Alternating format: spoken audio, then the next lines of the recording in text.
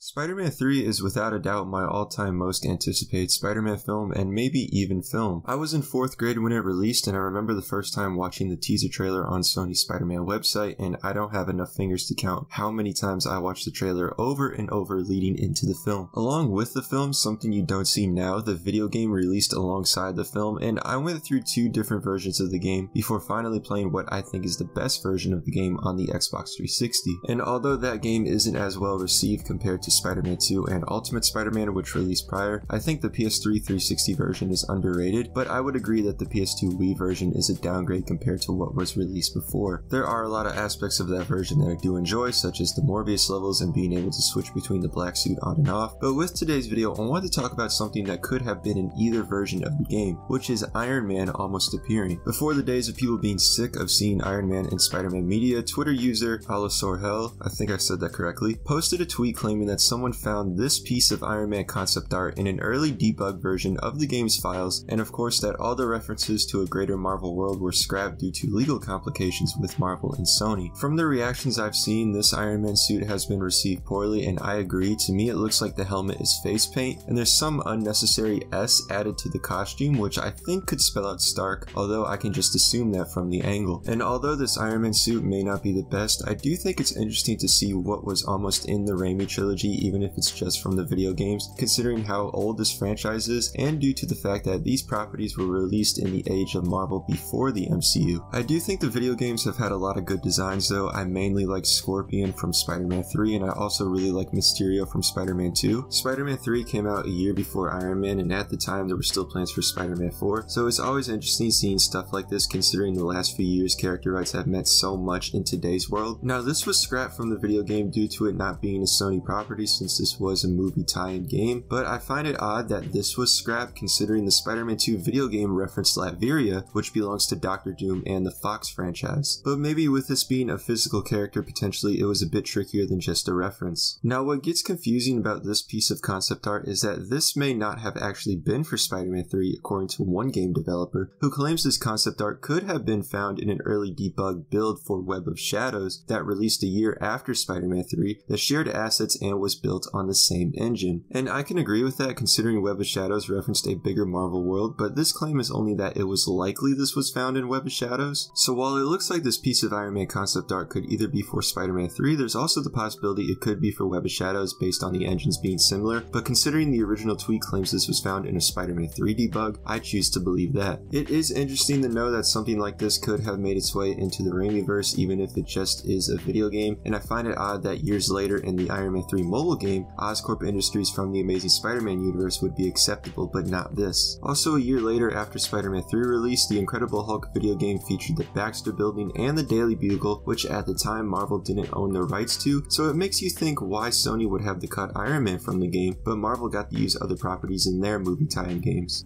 So let me know what you all think. How do you feel about this Iron Man armor, and if you've played any version of Spider-Man 3, would you have liked to see an Iron Man in it? Let me know in the comments below. Thanks for watching, be sure to subscribe, follow my social medias, hit that like button, and I will see you guys again in my next video.